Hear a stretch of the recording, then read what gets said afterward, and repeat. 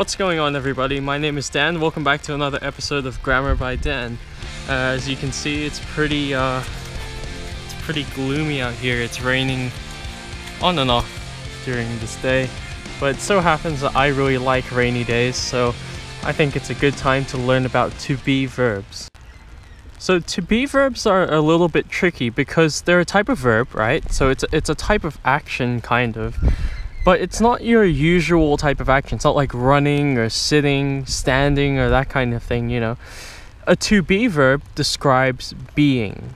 So what is being? Being simply describes when something is in the state of something else. So for example, it is raining. Okay, so if I say it is raining, what do I mean by it? The pronoun? I mean this day or this time, it is raining.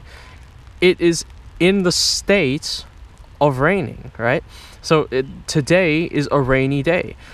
If I say, all right, this plant is green, I mean it exists as green. Yeah, that is what it is, right? So this is a type of verb, just like sitting, standing, or running. It describes something different. It describes being when something is a particular way. So is the most normal type of being verb, but sometimes you have to change it around a bit. So for example, if you are talking about multiple people, right?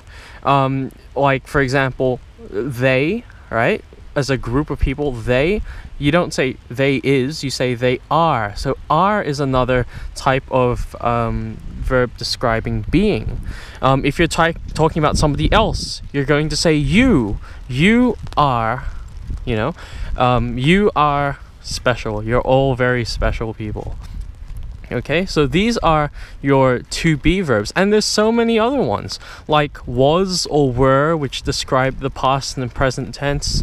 You got so many. If you say am is a to-be verb. So I am, you're describing yourself. I am special, very special.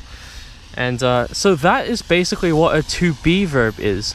You can usually identify it because it will come after a noun and it will describe the state of that noun. He is, or you are, or we are.